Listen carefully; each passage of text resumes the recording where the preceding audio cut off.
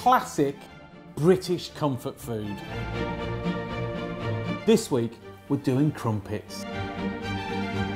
Welcome to Best of British.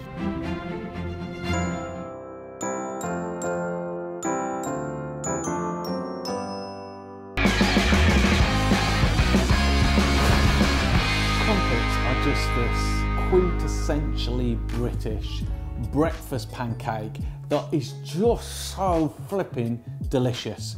It's basically a griddle cake that you cook on the top of your oven or in a griddle pan. It's got this characteristic flat top with all these tiny pores, and they're little bucket holders for whatever spread you put on there. And of course, you've got to have butter on there. So it's just the most indulgent British breakfast pancake, basically. They're originally from Wales. They came via the Black Country, and then they went to Lancashire and Manchester and then down to London.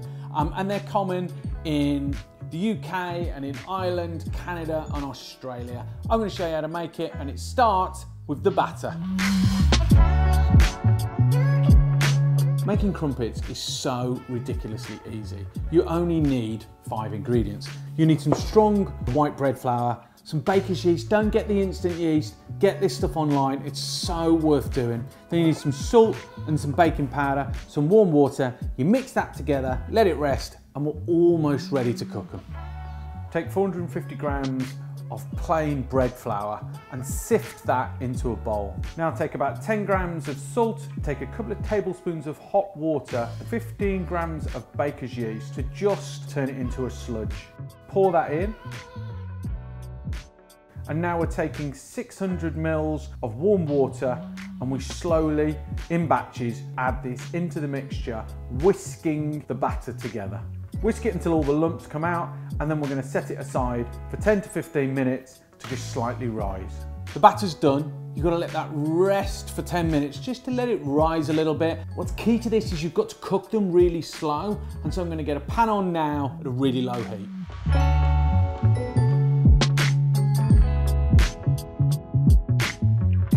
See, this is what's exciting about doing crumpets for yourself. Like, look at them. This is why you have to cook it really slowly, is that you cook it on a super low heat. It very slowly browns the bottom and allows the heat to gradually go through the crumpet, making sure that the structure, the integrity of that is cooked all the way through.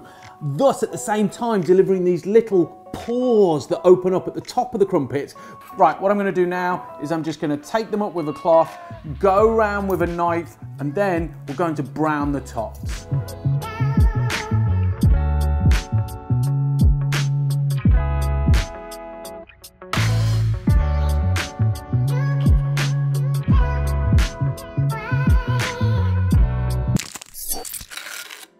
Look at those beauties. Like, aren't they a work of art?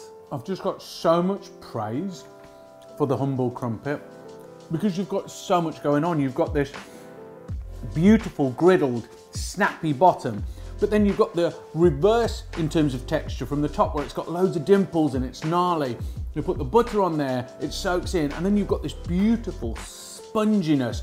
All of that's going on in every bite.